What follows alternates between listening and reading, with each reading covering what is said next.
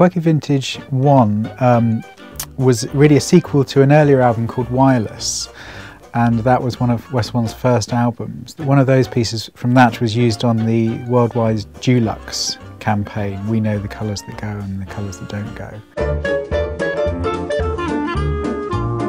And because of the success of that, they decided to do Quirky Vintage 1. So I did Quirky Vintage 1 back in 2007. It coincided with the start of the vintage kind of revival, really. And it found its way onto lots of adverts, but probably the most recognised was on Mad Men. It looks as though the band on set are playing the Charleston, but it's really my Charleston from Quirky Vintage 1.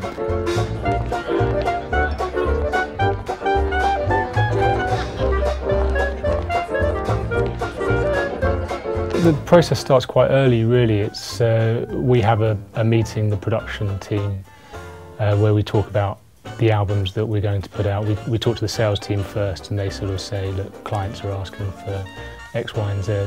So this started, yeah, about 8 months ago. Most of the musicians that I use on it, I try and get musicians that have a love of that era of music as well, so they know the style. So I kind of rely on them to come up with the right sounds.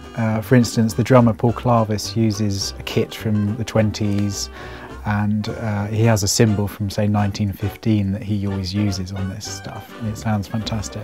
The players that we have on it today are absolutely fantastic. Paul Clarvis and John Parricelli and Steve Watts, a great combo, and they feed off of one another in the room, and we can generally use the first take of everything that we do, but they're so creative that they're saying, hey, let's try this in bar 5, let's try this, how about this feel? Most modern projects you'll kind of be working in a variety of different studios. I think it just makes a lot of sense location-wise to get the core of the instruments down, the rhythm section down in a big studio, and then it's usually good to have like a break between that and the first stage of overdub, so you can kind of comp all the best takes together and check that you're kind of going in the right feel and direction with all the tracks. Because I've been writing for West One for about 15 years now, I believe it's all part of what sort of brief you get given,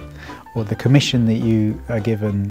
So I'm grateful for the briefs and commissions I'm given to kind of evolve a lot of different styles of music.